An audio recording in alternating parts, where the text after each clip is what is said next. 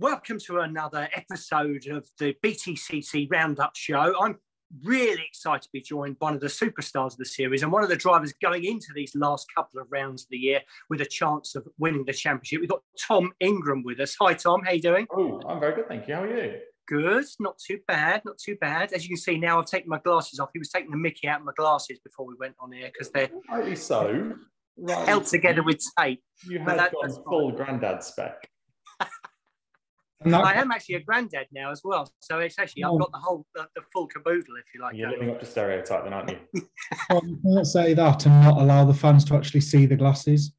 Oh yes, you're right. Actually, yeah. See, thank you, Matt Salisbury from Inside BTCC. Here are my glasses. As you can see, they're heavily taped. They did have some glue on it as well, but that didn't seem to work. But I will take those off. And John, before we get too into this, yes. I just want to pick up on the facts. Your glasses have clearly been bodged together there. Yes. Yeah. Did you not used to run a touring car team? I did, but anybody who knows me will know that I don't do anything technical. Okay. So don't ever give me a spanner because I won't have it up the right way. Yeah, well, clearly by your glasses. Exactly. So yeah, no, that's it. I'm not actually sure what I was actually in charge of. Nobody actually really told me. I sort of kept turning up and opening a checkbook, and that's about all I did really. So it's luckily I stopped doing that a couple of years ago, so it's quite handy. At least you knew your place. I know my limits. It's good to know your limits, isn't it? So anyway, just going back to you quickly. Well, not quickly. For the whole session, we're going to talk about you. So, so you've had a great racing career. You know, actually, as we sort of off camera we talked about briefly, but you've been racing for 21 years now, since you were 8 years old in cadet karting and had 8 years in karts, then 5 years in Genettas, and another 8 years in touring cars. And where's all that time gone? Into my forehead. Look at those lines. You could put a big H on there, but you've got to be careful. You might get helicopters landing on it. Well, this is my trouble, you see, John. I'm turning into, I'm developing a 5 head as opposed to a 4 head. The thing is, if they come back with any of those big comeback Dracula movies, I reckon you are a stand-in. I'd watch. Excellent. Well, it turns out after 21 years, I finally found what my career is going into as a Dracula impersonation. Thanks, Shaun. Very kind. 21 years. I mean, it does seem to fly by, especially when I only found out I was 29 this year, because I, for the last 3 years, just assumed I was 26. Yeah. So have I. Same with me, really. I just keep hanging in there, but it's been a few years now. Trouble is, Shaun, you're putting your glasses back together with tape, so people can see through that quite quickly. Exactly. At least I've still got the face of I've still got my baby cheeks, which is half of the good thing.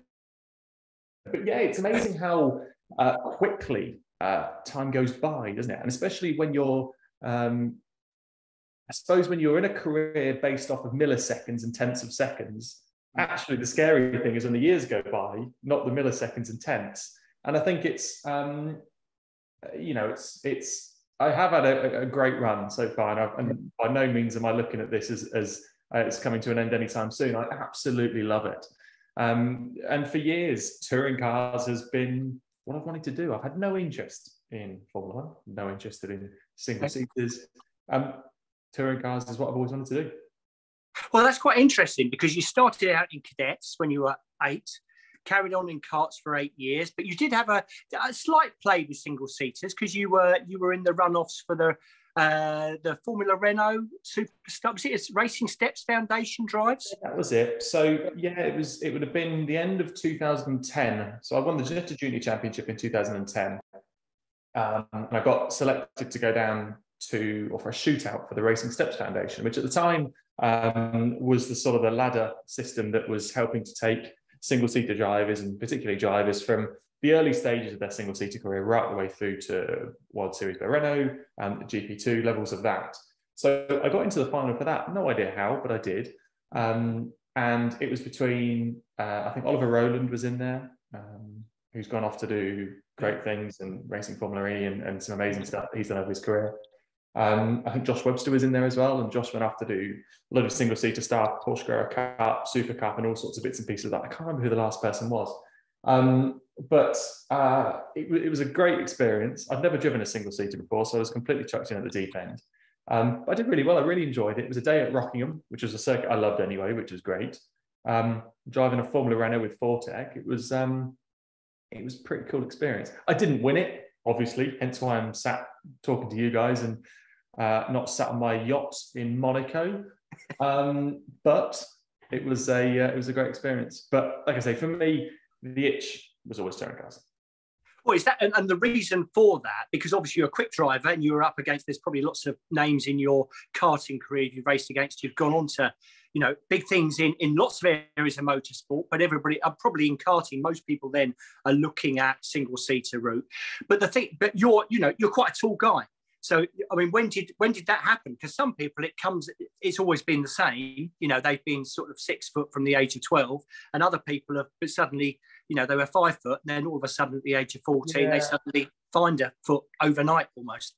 I've been about 6'2" since I was about 15. So I was the freak at school who was the weird tall kid. But my trouble is, Shaun, I'm tall, but I'm weirdly tall. I'm weird in a number of ways. One of my weird ways is I'm 6'2", but I've only got a 31-inch leg. Oh, right. Okay. Which is bizarre, because what happens is all my length is in my body.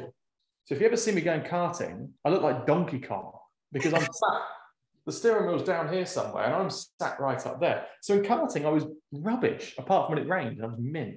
But for the most part, I was heavy because I was tall, and because I was tall, it was a high centre of gravity, never really did that well. I won the British Karting Championships and bits and pieces like that, but again, never really had the money to do it properly. I was always going around nicking tyres out the bin and stuff like that. Yeah. Really work that. It's a difficult sell when you're having to steal tyres out of a bin to go racing. So, but in fairness, at that age, at 8, it's not going to be you who's taking you around every day. So it must have been quite a big family affair of you all going racing. But for lasting that long, 8 years, it's not cheap, is it? You suddenly work out how to go motor racing, and it soon eats money for when you're on a sort of a normal family budget. Yeah.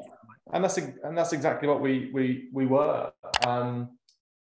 It was always mum and dad. Mum and dad and I would go around the country racing. So it was always just, dad and lad out of a van, really. And when we were racing against the big teams who had 5 engines to be throwing at it, sets of tyres whenever they wanted, and we'd be turning up with old tyres, old engine, old carbs, and that sort of stuff. It was always, you're always on the back foot. But you're absolutely right. It was a family affair for many years, and it was a passion that came from dad. Dad used to race motocross and quads. Okay. Basically, anything that involved broken bones and mud, my dad was normally all over that. I always think that any ex-bike racers, they are, because they always walk with a limp. So they've always got a limp. It's just not. And anybody says they race bikes, and says you can't have done. You don't walk with a limp, so you haven't raced properly. I think actually, if Dad would have had his way, I'd be on 2 wheels. Mum clearly got her way, which is why I'm on 4 wheels. But I still got a passion for motorcycle racing and bits and pieces. I really enjoy watching it. But for me, it was a passion that was bred from Dad. And we would go around the country as a little family. I'm very lucky in the sense that I was an only child. Had I had any brothers or sisters, I wouldn't have been racing, that's for sure. Mm-hmm. No, I get that. And then after karting, you sort of went into the junior, sort of Ginetta world, which Ginetta is one of those sort of unsung heroes for me of motorsport, because so many drivers have come from their championships all the way through. And there is a real, and again, it's not one of those companies that's there just to make loads of money. It's actually, they're there to make money, great, but they're there, as every company should be, but they're actually got a real heart in motorsport, and that's proves. And you're probably one of the best examples. I hold an awful lot of thanks to Lawrence, who looks after Ginetta, because a number of steps along the line were really down to Lawrence helping me out along the way, and I still wouldn't be in this position without loads of people over the years, of course, but Lawrence was definitely a large factor to that and keeping me racing and keeping me in a drive. And the junior championship is tough. The Ginetta Juniors is a tough series. When you've got 14 to 17-year-old guys and girls in equal machinery, all with one goal of winning, with no other aspiration. Second isn't an option. It's a tough championship, and you're absolutely right. They're tough cars to drive. They're difficult cars to drive. But I think what they do is teach you an enormous amount of racecraft, and I think they're great for that. If you look at the drivers that have come through Ginetta Juniors over the years, Jake Hill and myself were from the same year, but you look all the way through, even now, you watch the junior racing, it's some of the best racing that's around. And that is a great foundation for drivers moving forwards to carry on with that, because it is, those early years, yes, people say karting is enormously important, and it really is. But I think your first your first step into car racing is probably even more important, because that's your bread and butter once you start going through the circuits that you're racing on, sat on one side of the car or the other in a junior sense. And it's, so it's a hugely important part of your career. But you're absolutely right. It's produced some great drivers over the years. If you look at, as I say, Jake and I were from the same year, Jake Hill and I were from the same year, but you look right the way through to, even recent years, Jamie Chadwick, Adam Smalley going up and doing great things, Harry King going up and doing great things. There's some fantastic names that have come up for that, and I'm only scratching the surface. So it has been a great school for young guys coming in. That's right. Boy, you won the Ginetta Juniors, the G50s, and then the G55s as well in that 5-season period. And then you made your step up to touring cars. Was that always the target, if you like, for what you were aiming for all the way through? Yes, it was. I mean, I've the touring car bug for me came from when I was 5 years old. Dad took me to the Autosport show, and I met Matt Neal. And I looked up at Matt Neal, as I still do now. And I shook his hand, and I thought, this is really cool. And the same day, Dad bought me I think it would have been the 1999 season review. And I used to watch it on videotape, VHS, every day before I used to go to school. Some kids would be playing football, will be on the PlayStations, on whatever. I'll be watching races, reruns of the touring car season. And that's what got the bug for me. That's where that's what got set that itch going. So it was always going to be my goal. That's what I always wanted to get to. So I kind of got through the Ginetta ranks and had opportunities to go off and race Porsche, go off and do GTs. I was at that point at the end of 2013 where I was at the base of the ladder with sort of 3 or 4 ladders going up. So you could go this way, this way, this way. So I had various options that I could have gone. Into some great drives in GTs and Porsche and all sorts of stuff, but it was touring cars that I wanted to do, and that for me was the easy route that I wanted to do. It was an easy choice for me. Well, very quickly, I mean, you then obviously had a fantastic career in touring cars. So for 8 seasons now, exactly where all the time goes. Yeah. But you've had a time. But just I'll quickly go back to one thing, because it's always been a struggle with money. It's always been something that it's always hard for every driver, but obviously some more than most. But I would say in the paddock, definitely you're, as well as being a fantastic driver and a great talent in the car, you're also recognised as someone who is commercially savvy. You have a really good understanding of what happens. Do you think that's something to do with it being hard work to find the money to go racing, so it makes you a little bit hungrier, if you like, off the track as well as on the track? I think you're probably not far wrong, to be honest. When you don't have it available to you in terms of finances to go racing, you have to find it, you have to graft for it. I think it does make you appreciate it more, and it does make you understand how you have to find ways to get it. And one of the things I started doing quite early on, I'd have been 14, no, I've been a bit older, 15, say 15 or 16. I used to go along to little business networking events, coffee or breakfast clubs. And I used to go and do talks. I used to go and do little meet and greets, talks and that sort of stuff, basically to try and fill up a little black book of contacts. Because once I had those contacts, if I knew one person and he spoke to 2 people, and I've got a few people, if I knew 100 people and they all spoke to 1 or 2 people, my network is growing massively. And that for me was quite early on that I wanted to do. So I've always had a bit of an interest in that. But, the financial side of it, you're absolutely right, is key to any sport, any business. That's the biggest part. It's the biggest hurdle that anyone faces. But it's come to the point over the last few years that it's grown and grown and grown and grown and grown into a business in itself that without Laura, my girlfriend, we wouldn't be doing it. It's a full-time occupation for Laura and I.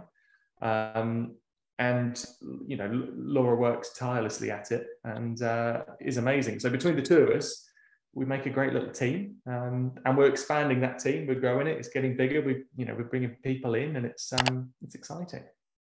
I think that's one of the big things, because people always look at the racing driver and they look at the person who's behind the wheel of the car, and they don't really, I think, appreciate the team of people that they've got behind them. And you know, Laura, you know, she helps out with the hospitality and everything on a weekend. She's in charge of all that. She's the one that we know comes out with the funny things on social media, because clearly, you know, that's not something that you'll be doing. That's all going to be down to Laura. But I mean, just how key is Laura to the success that you've had on track? Because, you know, there's a lot of drivers, I guess, it'll be in the same boat as you, that without a strong partner behind them, they wouldn't be successful on track. 95% of it, if I'm honest, Matt, it really is. It's a huge part, because we get so caught up. Shaun, you'll be guilty of this. Matt, you'll be guilty of this. We all get so caught up in the fine details of what is our little thing. I want to win. I don't care about anything else. I just want to win. But what you soon discover actually is there's bigger things, there's more important things than winning. And for me, winning is still the most important thing possible. However, where we are with Laura, Laura has the sort of the knowledge and the ability to go, that's great. However, this is the important stuff. And that's the key that we can both bounce off. Is I get carried away with the numbers, and I get carried away with looking at this and looking at this and looking at this. And sometimes actually this is the important stuff that needs going to do. And that's the bit that we bounce off together really, really well. And as I say, that's growing. But that goes right the way through, all the way to the merchandising that we're doing and all the other stuff that we're doing, the social media stuff that's going on. It's, you know, it's mad. It's full, as I say, it's full time for the both of us at the minute, and that's growing out to more people as well. So it's it's busy. And unfortunately, the cool bit, the driving around in circles bit, is only the smallest bit. You know, I'd like to do it all the time, but actually, it's all the important stuff that has to go on to enable you to drive around in circles in the first place. Well, and I guess because, you know, you're not just seen now as Tom Ingram, the racing driver. Kind of through the years, you know, you've been very savvy on the commercial side, but you've been very savvy on like the social media side of things. You know, you've got Ingram effectively now as a brand. I mean, how important has that side of things been to kind of expand you as a person beyond just being a racing driver? Yeah, I think it's important. I think it's hugely important, because I don't really want to be known just as of course, I want to be known as the most successful touring car driver. At the minute, I'm 8 years in and I haven't really achieved that, but it will happen. But as I say, there's bigger things at play than winning races and that sort of stuff. And growing the Ingram brand has been amazing, because I've loved doing it. I've loved what we're doing over race weekends with, you know, seeing people walking around in the merchandise, seeing people so passionate about it, seeing the interactions that we're getting across social media. It's fantastic. And really, for me, the Ingram brand is something that I'm really excited by. It's something that is cool. Like I say, it's not just a racing driver. There's other bits and pieces that's coming to it that, again, is going to grow over the next few years. It's going to go bigger and bigger and bigger. So it's you know, it's something that I was taught quite early on, actually, by Mr. Plato. That was one of his snippets of advice for me when I was racing in Genettas, is to sort of say, get your brand, start growing that, because that's an important side to it. And he's absolutely right. How important was Jason to your touring car career? Because obviously you were part of the KX Academy when that ran a few years ago. Was the commercial side of racing maybe the biggest thing you took away from working with Jason? I think so. As I say, Jason is Jason's probably like me, or I'm probably like Jason in a number of areas, that we're racing drivers and we want to win. And thankfully, we've got clever people and great people around us to work with as well. So, you know, it is an important side to it. But for people who didn't know, so back in 2012 and 2013, when I was racing in Genettas, Jason launched his KX Academy. And I was one of the first people to jump in on that and got selected. And that at the time was to top up your budget. So I was say 20 grand short, more or less. There'd be more, there'd be less. than some people, but say in a region you were 20 grand less, you were 20 grand short your budget. The idea of the KX Academy was to top up what you were short so you could finish the season. But in doing so, they would also give you mentoring. So you'd have Jason with you. You'd have Jason at the end of a phone if you needed him. You'd have media training. You'd have sponsorship work. You'd have all sorts of bits and pieces, brand building, loads of stuff that was going on. And I just sucked it up. I was like a sponge. I just tried to take on as much information as possible. I went in with no expectations as to what am I going to get out of it, but just with an open mind, going straight in, going, give me as much information as I can get. I want to be the annoying guy that is asking questions all the time to get as much information as possible. And that was hugely important because you just pick stuff up. You just little snippets, little throwaway snippets that you think, actually, that's information, that's useful, that's useful, that's useful. And you just start to build this sort of back catalogue of information that helps take you through. And that's not just on track, it's not just commercial, but it's all of the behind the scenes stuff. It's how you're working with people. It's how you're saying stuff on TV interviews. It's just all the important stuff actually that was really important. And again, I'll be hugely grateful for Jason for giving me that opportunity. It was a really important stage of my career as well, right before I entered touring cars, is to get all of that sort of experience, a shortcut of experience, if you want to call it that, of just stuff to pick up on that was really good. Yeah, and I mean, Jason really, actually, there are quite a few people who got involved with that, but I think you were the only guy who won a championship from the scholarship side then. So that sort of stands you out from the crowd a little bit. Maybe. Maybe so. I think, as I say, I think I put in a huge amount of work and effort to that as well to try and make the best of an opportunity, because as you know, Shaun and Matt yourself, great opportunities don't come along that often in motorsport. Opportunities do, but not great opportunities. So when you get given those great opportunities, you maximize them. And the idea is to get everything, absolutely milk it for everything you can, get as much information as you can out of it. Because once that has gone, trying to get information like that is impossible. So once you've got the opportunity, you absolutely take it for everything it's worth. And yes, you're right that maybe I was the only one that came off the championship with it. But at the time, that was where the whole winning is important. Sometimes there's bigger things at play as well that are just as important as well. Yeah, no, I mean, the big thing that was impressed me out of that is I don't know many 14 or 15-year-olds who'd have the nous and the confidence to go to breakfast meetings with lots of business people. So fair play to you, to be honest. I didn't know about that. And that's that was makes probably me that annoying. I was probably that annoying, precocious 14-year-old that no one actually liked, but just had to tolerate him because he was there. So what's changed then? Nothing. I've got older. I've got more maybe it was just the kid at 15. They threw him a few quid to get him to go away. That's probably what it was. Just like a sort of just give him anything.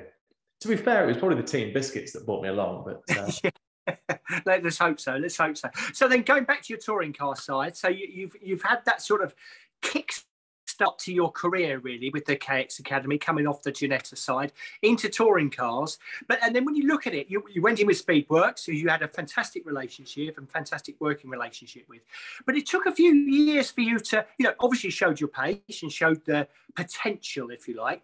But do you think there's quite a lot to learn in touring cars before you can really sort of start exploiting your natural speed, if you like? 100%. People don't appreciate that, how hard it actually is. And I'd argue now it's even more difficult than it maybe was. I'm not saying it was easy then. I mean, my first year, 2014, was the year of the 7 previous champions. So we had Menu was back, Giovanardi was back, we had a load of big names. I think I qualified 6th on my first race weekend. So I was, to go into my first race weekend, I was over the moon. Qualified 6th and the previous champions ahead of me. I was mega. And it is an immensely tough championship. People really don't appreciate it because you can be the best driver around, but if you haven't got the best car at the same time, or you haven't quite got your setup optimized against the other people, it's difficult. It really, really is difficult. So you soon discover that actually you being a quick driver isn't going to make the difference. It's a part of it, but actually what you need to do is work as a team. You need to have the right people around you. You need to work with the people that are around you to improve the products that you have, i.e. the car. Make that as good as you can be. And this is where over the years you see these fluctuations. You see some people come, you see some people go, you see some people go, you see some names pop up and then disappear. And having that consistency over a period of time is difficult because so much of it is about getting the car right, but also having the right team, having the right engineer, having the right everything linked together at once is hard. And that's the hardest part. The other difficult thing to do is from a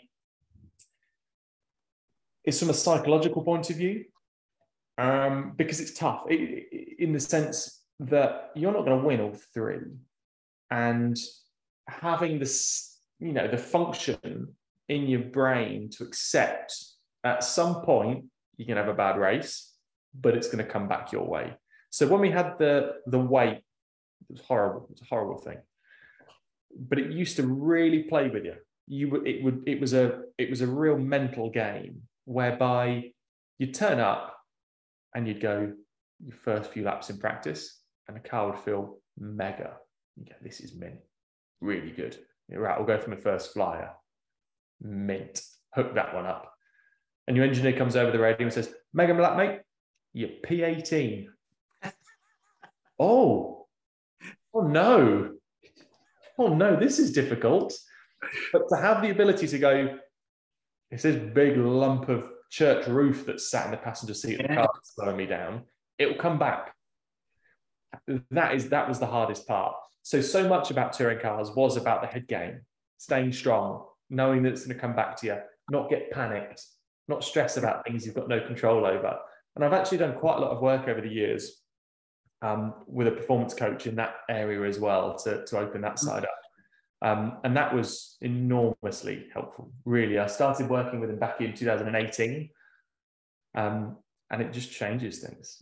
It was amazing the difference that having someone just on that side of the fence to go, this is how to do it, this is what not to do, this is how to, was massive. And that really helped me and continues to help me moving forwards now.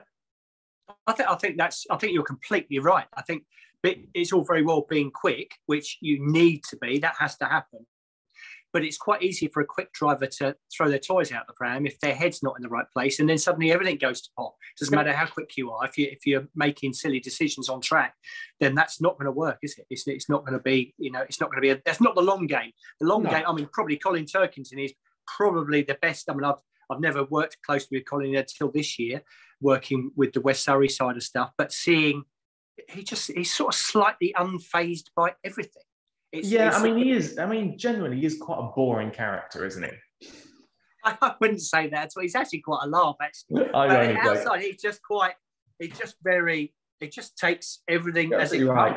But so much of that is experience as well. And again, that takes you on to your next point, is that it took me 2 years before I got my first win.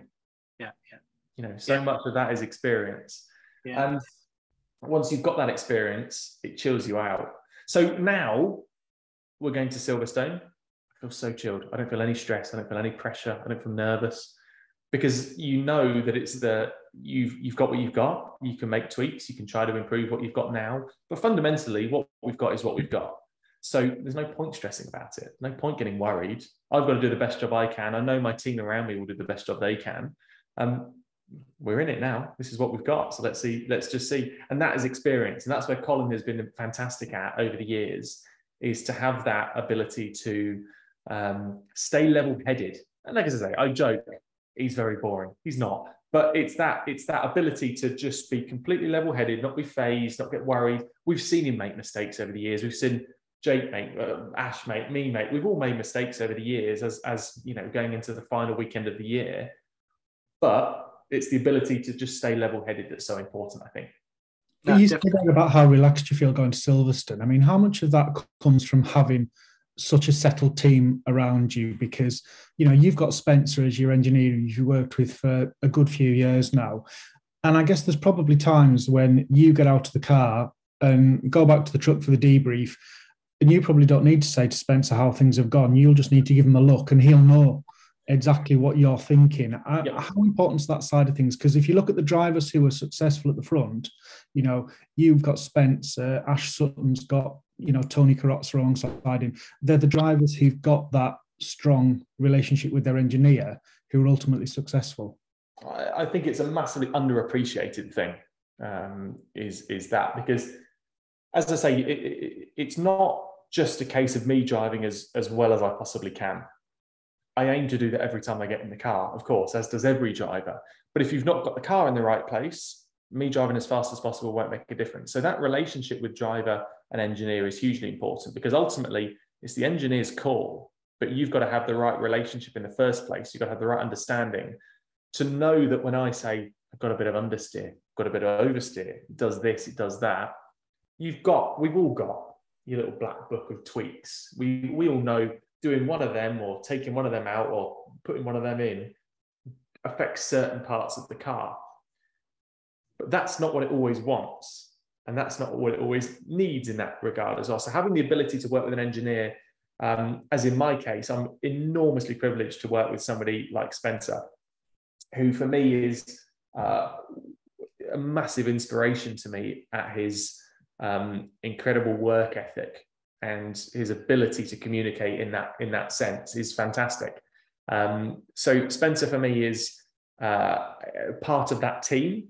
You know, not just I'm not talking accelerate. I'm talking team, as in Team Ingram, if you like, of very, very important people who keep the wheels turning, pardon the pun, but also is able to make the job that we do better. And I think Spencer is amazing at that. He really, really is fantastic. And I would be very stuck without Spencer, I'll be honest, because he's just got an incredibly calming way about him, as engineers seem to do. But I just love the fact that I can communicate exactly like you said there, Matt. I can communicate with Spencer by not even talking. I don't even need to talk. I can get out of the car. He knows how I've unclipped my radio, how I feel, what I want. He knows just about the lap time that I produced on lap 2, what I'm going to say, how I'm going to say it. And that, for me, is absolutely critical. Really, really is critical. No, that's right. I mean, it's interesting, is it? Because just going back a step a little bit, so you had a fantastic relationship and great success with Speedworks through the various with the Avensis and then the Corolla. And I've got to say, one of that I've never really spoke to you about it, but that's one of the shocks for me of when suddenly I heard, oh, you heard that Tom Ingram's is moving, he's going to accelerate, or he's talking about, you know, blah. And I went, right, okay, no, all right, well, that was a shock. So I mean, how did that come about? Yeah, so it was a strange time, because we'd obviously got to the end of the dreaded 2020 season, and things were all, you know, sort of building up. We'd done a great job. You know, on-track results were fantastic. Off-track results were getting better. Ginsters were absolutely loving it. Toyota were absolutely loving it. We were always running as a one-car team, so it was always quite difficult in that sense to get sort of commercial agreements in place whereby everyone's happy. And it was coming further and further through the season. I knew that Ginsters were enormously pleased with what was going on and were going to continue and you know, go from strength to strength. I also knew, or later found out as we were going in towards the off season, that Toyota's involvement was looking to increase. At the point, they came to that point at the same time. Ginsters wanted what they were getting, but Toyota also wanted that. It wasn't going to work. Now, rather than offering both parties a lesser product and ultimately a worse product off the back of it, it was ultimately the right thing to do. You know, not from a selfish point of view. I've got to look after myself. Christian and Amy at Speedworks have got to look after themselves. There's no disagreement. We still talk away. We still text each other. We're still mates. But it's a commercial business. It's a business sense. And as we all know, like you just picked up on earlier on, Shaun, that money is the most important factor within all of this.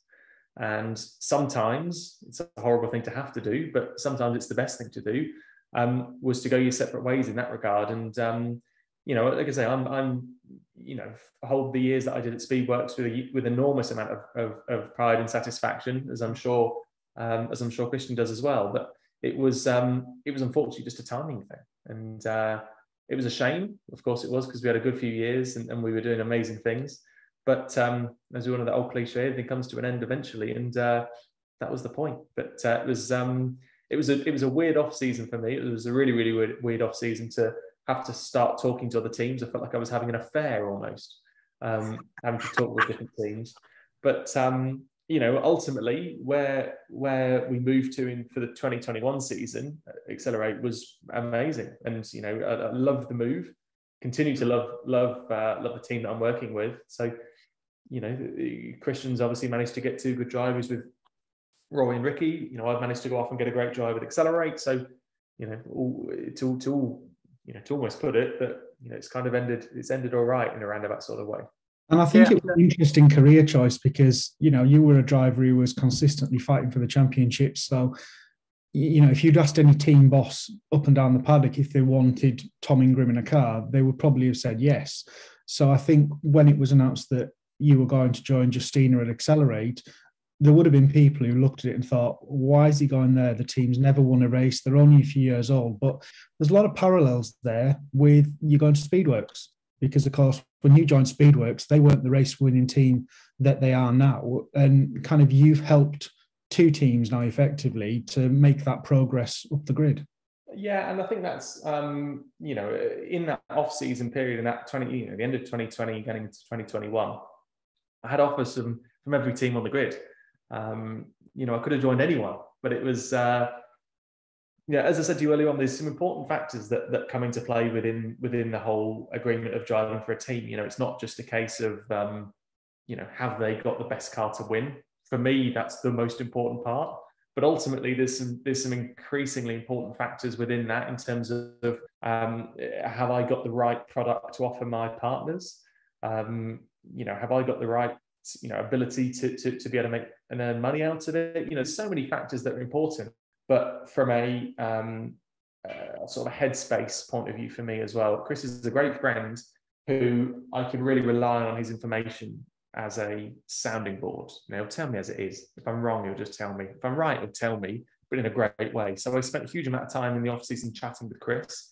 Chris came to every meeting that I was going with and was a hugely important sounding board in that whole process to make sure that we made the right decision. And as I say, I think it's turned out really, really well because, like you say, Matt, we've been able to join Accelerate, take a first win in, was it the 3rd race weekend of joining, the first podium on the first race of the year. So it was great to sort of go in and of course, be able to continue to work with Spencer as well, because that for me was a big part of that as well.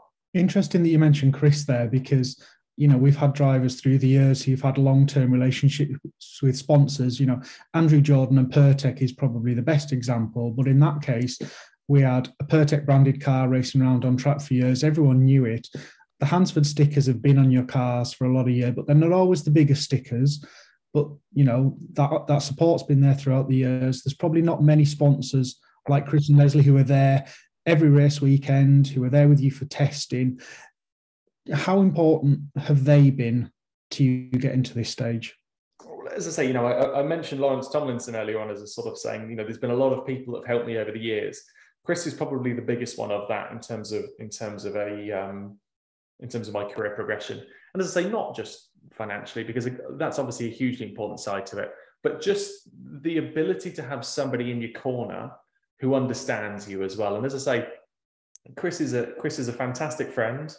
As Leslie are as well, we spend huge amounts of time with Chris and Leslie, and I'll be really stuck without them because Chris knows, how I can work technically with Spencer in that regard of how I disconnect the radio. He knows if I've got oversteer or understeer.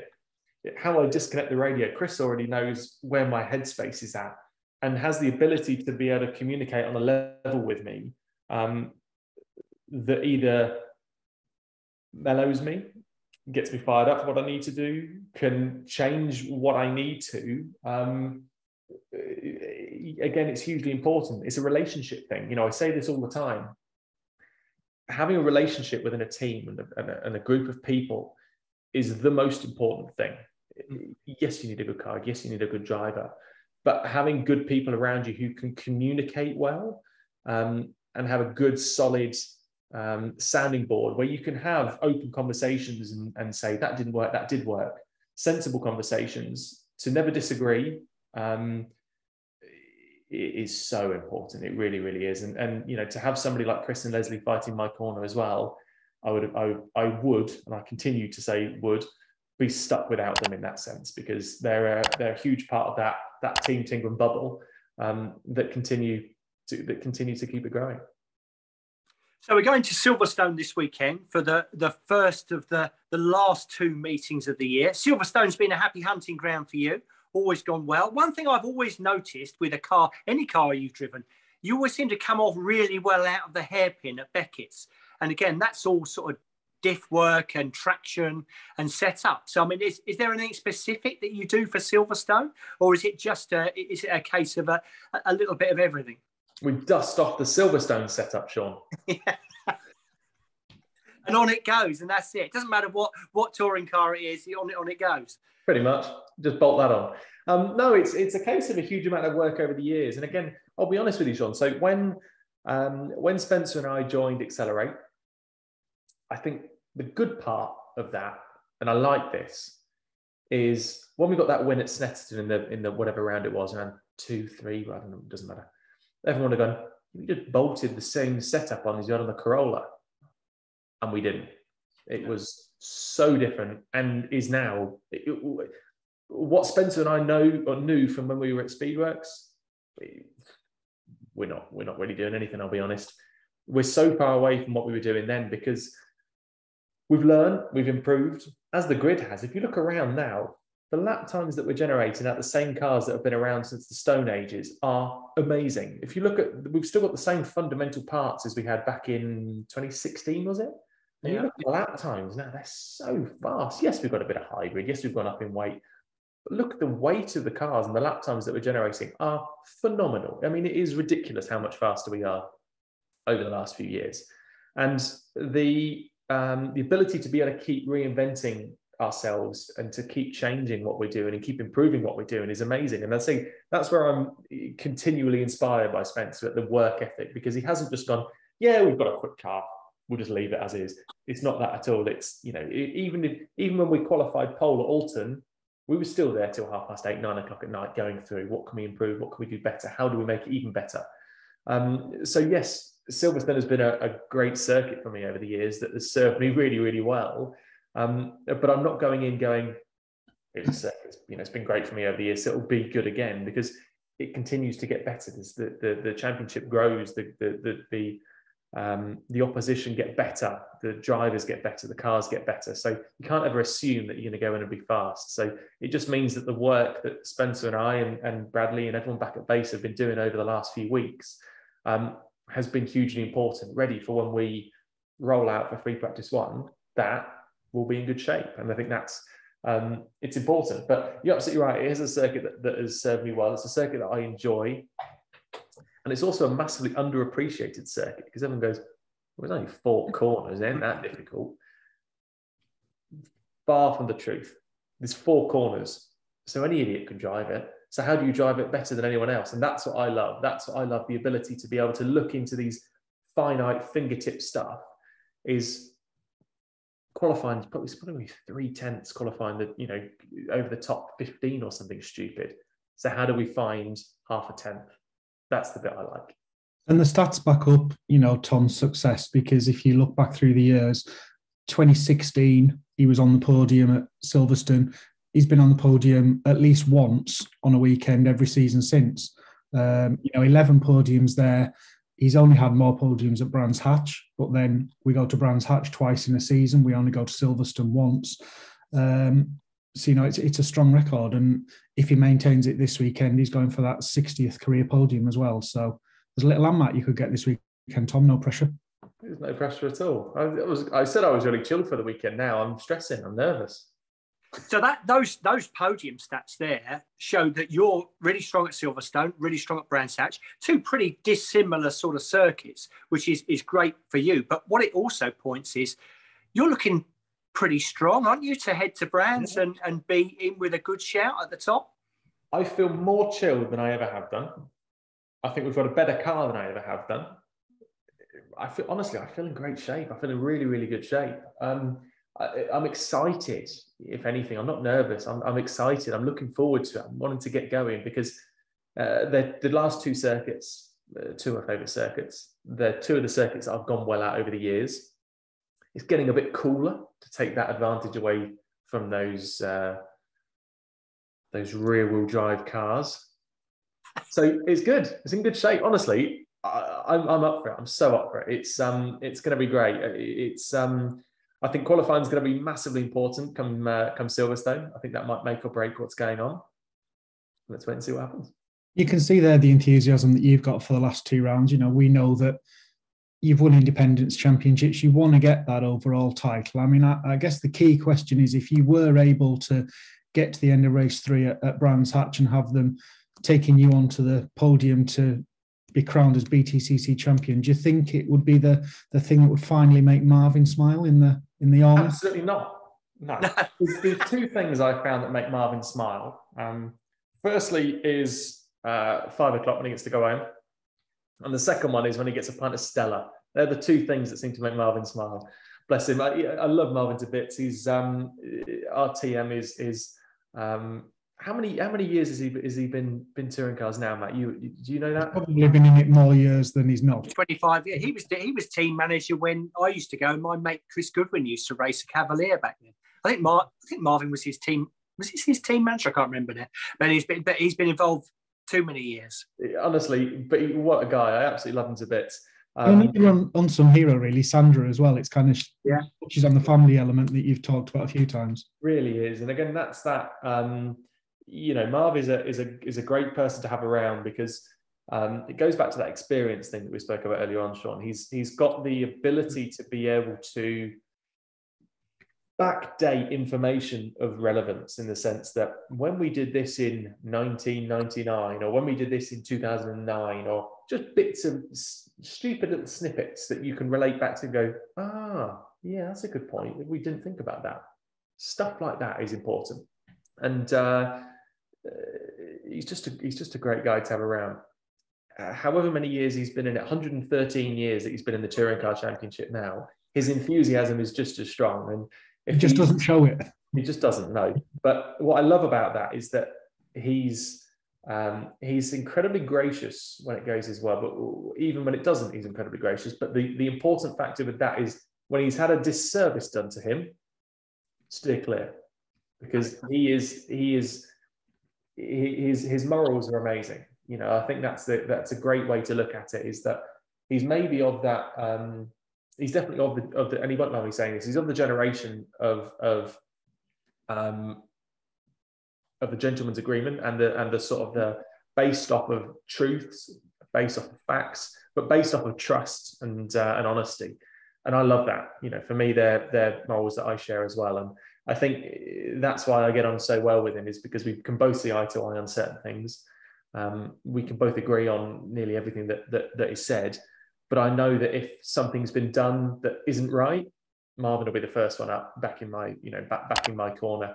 That I think is a really important thing to have. Really. And the kind of person where if you get called up to the bus, you'd rather have him on your side than on the other side. Undoubtedly so. Undoubtedly so. I mean, I'm scared of Marvin at the best of times. I wouldn't want to be going against him, that's for sure. So going back to the championship fight that we've got coming up, it does look like it's going to. Well, it's definitely you four. Josh has got, which is yourself, Jake Hill, Colin Turkington, Ash Sutton. You've got to say that sort of cold temperatures and a damp sort of Silverstone or Brands. I'm not sure what the weather's going to be like. It's not too bad at the moment for Silverstone by the look of it, but you know, you're in a strong position. So teammates then come into interview, and you've got to look at maybe the BMWs are sort of splitting their battle a little bit. But you've got Ash Sutton now, who's definitely got his wingman, Dan Camish, on his side, having sort of swapped places at Thruxton, which is quite the right thing to do. And I suppose, have you got a similar relationship with Dan Lloyd as your teammate? I mean, obviously you've got a couple of other teammates, but they're still learning their trade, if you like. But Dan is your wingman, to say. Yeah, obviously, I'm in a great place where I have got three other teammates to play with as well. Particularly with Dan and particularly with Tom as well. Is they can both be in the mix. Jack, even when we look at last year, Jack was quick at Silverstone as well. So I'm hopeful that actually coming into this weekend, we can hopefully have a sort of a 4-strong link arms, head down, shoulders out, elbows out, charge, attack. That is kind of what we need to do, to stand a chance at the Drivers' Championship. I'm going to need some brothers in arms at the same time for the Drivers' Championship as well, or for the Team Championship, as well. It's going to be a hugely important weekend. So, yeah, to have Dan and Tom, up there as well, and Jack right up there as well will be fantastic. So yeah, let's wait and see how that pans out. But you're absolutely right. It's getting into that nail-biting part of the year where those extra couple of points that you missed out on back in Donington, suddenly you start to notice. And we saw Jake and we saw Colin have a bit of a scuffle at the early stages of the season.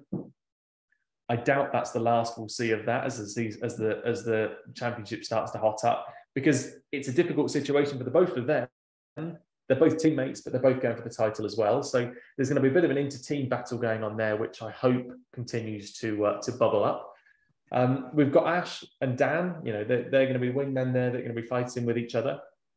Ash has been here before. He knows the score, but it's the first time he's probably had to fight against a real drive car when he's maybe not had the quickest car to be able to fight against. So Ash is going to be desperate for it. But, I feel in a good place in the sense that, I've been here for however many years. I think it's my 5th year going into hopefully going into that final weekend of the year in contention. But even these last 2 or 3 rounds, just knowing whereabouts you are in the championship and having that awareness of the other people you're fighting against is really important. And I think we'll see how it plays out at Silverstone. I think the most important part of the weekend is going to be Saturday afternoon going into qualifying. If there's one of us 4, I'll say, that has maybe dropped down the pack a little bit, I'd almost be ruling us out, to be honest. I think Saturday qualifying is going to be hugely important. It's going to be key. Well, thanks very much for everything, having a good chat, some really good information there, and a few ideas for younger drivers coming through of what it takes to be a professional racing driver. So good luck at the weekend. I've got a funny feeling you're the sort of guy who makes his own luck. So sort of, I think that you work hard behind the scenes to make sure that luck becomes quite a small part of it. But good luck for the next 2 meetings, and thanks very much for joining us. Thank you, guys. No, thank you very much for having me. I'll catch you around soon. Thank you. Cheers.